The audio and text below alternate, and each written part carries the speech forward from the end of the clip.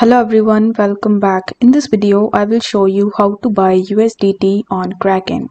For that, you need to first launch your web browser in your PC or in your laptop, and in the search bar, you simply need to search for kraken.com.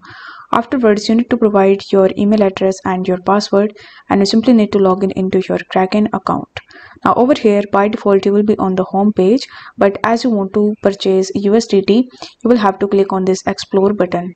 Once done, you will be able to see a bunch of different cryptocurrencies that you can purchase on Kraken. Now, among these cryptocurrencies, you are going to see Tether USDT in the list. If you are not able to find it in the list, then you can even use this search bar in the top.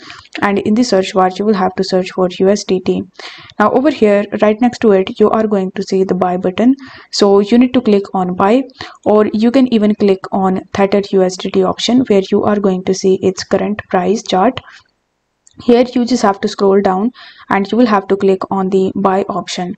Once done, you will be able to see this type of pop-up in front of you where you will have to make sure that instead of Bitcoin, it is selected as USDT in the top.